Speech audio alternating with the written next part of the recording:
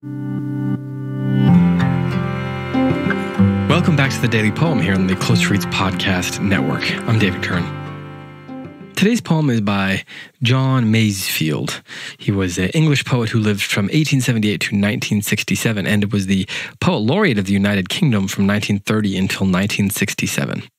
Among his most well-known works are children's novels The Midnight Folk and The Box of Delights, and he is known for the poem Sea Fever, which is the poem that I'm going to read today. I was reminded of this poem by someone on Twitter recently, and I wish I could find out or remember who it was to give them credit. So if you're listening to this in some random reason, then thank you for reminding me of this. This is a poem that was, you might remember it as being quoted in the 1971 movie Willy Wonka and the Chocolate Factory, or perhaps in a Star Trek episode by Captain James T. Kirk. It showed up in many musical arrangements on several albums. It's been put to music in many different ways. So it's quite a popular and famous poem. This is how it goes.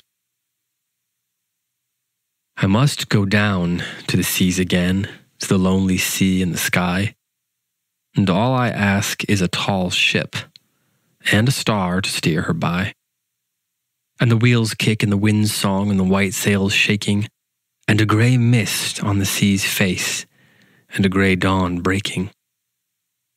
I must go down to the seas again, for the call of the running tide is a wild call and a clear call that may not be denied. And all I ask is a windy day, with the white clouds flying, and the flung spray, and the blown spume, and the seagulls crying. I must go down to the seas again, to the vagrant gypsy life, to the gull's way, and the whale's way, where the wind's like a whetted knife. And all I ask is a merry yarn from a laughing fellow rover, and quiet sleep, and a sweet dream when the long trick's over.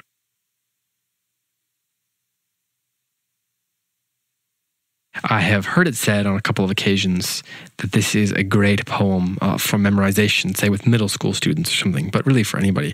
I've heard it on occasion said that a lot of people memorized it as the first poem they memorized, aside from nursery rhymes and songs and things like that as little children. This is a poem that first appeared in a 1902 collection called Saltwater Ballads. This is Masefield's first volume of poetry. And you can get a sense just in the cadences of the poem, the language of the poem, that it would be one of those poems that orators would really enjoy, actors would really enjoy. You can go on YouTube and find actors, and orators and performers reading this poem. I was reading about the poem and learned that Masefield's parents died when he was a child. And when he was 13, he had an aunt who was tired of his, quote, addiction to reading. So she sent him off to train for a life as a sailor.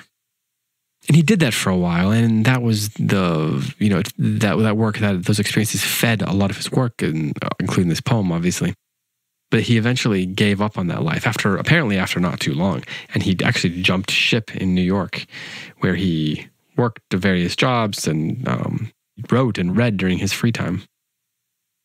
He eventually did go back to England, as indicated by the fact that he became the Poet Laureate of England. Lived there for a very long time and wrote till he was well into his 80s. But I'm fascinated by the idea that he hated this life and still wrote this poem, because this is one of those poems that it's got that ballad sense to it that seems to be celebrating this way of life, the adventure of it. It reminds me of the charge of the Light Brigade, for example. And yet he didn't like this life.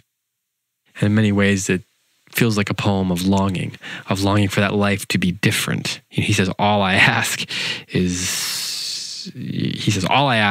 then he lists a whole bunch of things, as if it's such a simple thing to just ask for these simple things. It's a kind of a fascinating approach. So I read it as not really a call to adventure poem, but as a melancholy poem, as a kind of a wistful poem. I'd love to hear how you read it. I'd love to hear especially how, your children read it. So those of you who are younger listeners, it's not a memory contest, but if you'd like to, go ahead and read this poem. Record a performance of yourself reading this poem, post it on social media, tag us at Close Reads Pods on Instagram, or post it on the Close Reads Facebook group. And I'd love to hear the different ways that different people read this. Like I said, I read it a little wistfully, a little longingly, with a little bit of melancholy, whereas some people might read it as a little bit more rousing or a little bit more of a call to arms. So I'd love to hear that. So go ahead and do that. And again, tag us and I'd love to hear some of those readings, especially by younger people. But here, one more time, is Sea Fever by John Masefield. I must go down to the seas again, to the lonely sea in the sky. And all I ask is a tall ship and a star to steer her by. And the wheels kick, and the wind's song and the white sails shaking, and a gray mist on the sea's face, and a gray dawn breaking. I must go down to the seas again, for the call of the running tide is a wild call, and a clear call that may not be denied. And all I ask is a windy day with the white clouds flying, and the flung spray and the blown spume, and the seagulls crying. I must go down to the seas again, to the vagrant gypsy life, to the gulls' way and the whales' way, where the wind's like a whetted knife. And all I ask is a merry yarn from a laughing fellow rover, and quiet sleep and a sweet dream when the long trick's over. This has been the Daily Poem. Thanks so much for listening. We'll be back tomorrow with another poem for you.